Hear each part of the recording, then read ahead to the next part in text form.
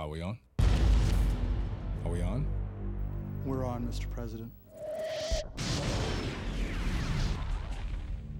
A few minutes ago, the United States ambassadors to every country in the world told the leaders of those nations what I'm about to tell you.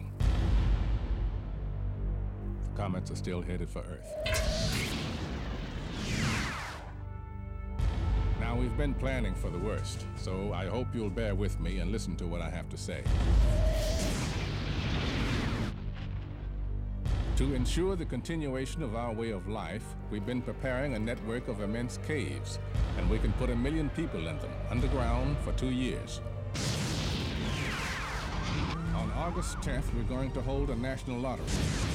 A computer will randomly select 800,000 Americans to join the 200,000 scientists, teachers, soldiers, and artists who have already been chosen.